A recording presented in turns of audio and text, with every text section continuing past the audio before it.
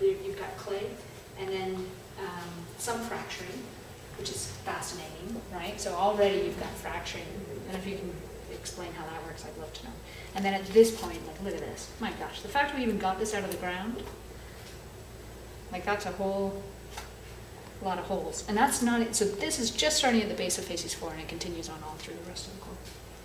But that's your vuggy facies. That's our facies 4.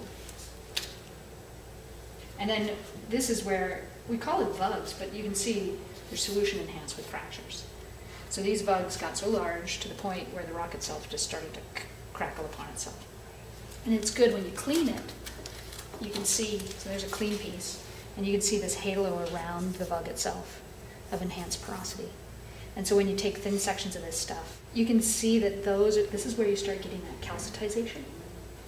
This is where you'll see the dedolomitization and the dolomite rhombs that have intracrystalline porosity. And just, you know, leach dolomite rhombs, you start getting a lot of enhanced porosity. In some ways, this whole platform, you can look at it almost from a time diagenetic stamp. So further down, you get holes without fractures and without that halo.